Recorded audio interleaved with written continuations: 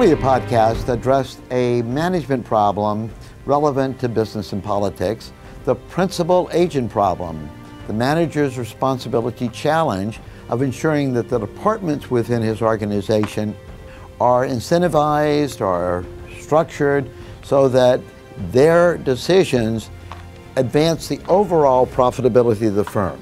There are different parts of the department you want them to pull together. So that's called the principal-agent problem. In an earlier podcast, we dealt with that problem not within the private sphere, where businesses long solve this problem. Management courses deal with this throughout the MBA program, but with a political department in the firm, the government affairs department, and dealt with how, without proper management, the government affairs department can too often represent government to the company rather than the company to government. Today we'd like to talk about another department that is mismanaged, where this principal-agent problem emerged, where the original purpose of those departments was essentially a private function, the advertising, marketing part of the firm. Companies have to reach consumers. They have to persuade consumers that their product represents a quality product at an affordable price. They do that by advertising, by reaching out to the consumer with imagery, with words, with television and so on. Buy our soap. We make good soap, and the soap is affordable, good price, okay? Business has done that. The whole advertising industry is incredible. But in a world that is increasingly political, business has not fully realized, and the advertising director has not realized, that every message that goes out to Joe and Joan consumer, buy our soap, also reaches Joe and Joan citizen. We're operating in both a private and a political world.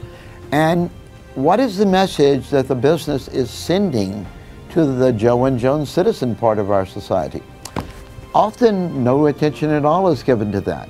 And yet, if one does not legitimize one's operation in the political world, then one can easily become increasingly vulnerable to political predation. And we've seen that with the steady growth of government, the massive increase in regulation, the attempts to raise business taxes out of sight. The profitability of the firm as a whole requires that consumers choose your product and citizens view your company as legitimate. And why shouldn't they? Nothing is done more to improve the quality of life, to create wealth and knowledge in a world that is too poor and too ignorant than the modern corporation, than business. Business has a story to tell. It should tell that story. Once it did. One of the books that discusses the history of advertising in America is Creating the Corporate Soul, a tremendous book pointing out at one time the pride of business towards their work and how excited they were, not only to sell their soap, but to show their pride in producing a quality soap.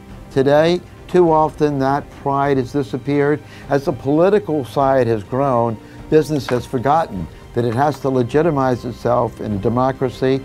In a market democracy, it's not enough to sell product.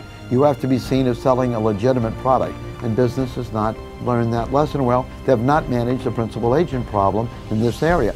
Business operates in two worlds. In a world that is half political, half private, business has to recognize that everything it does has to relate to those two-world problems.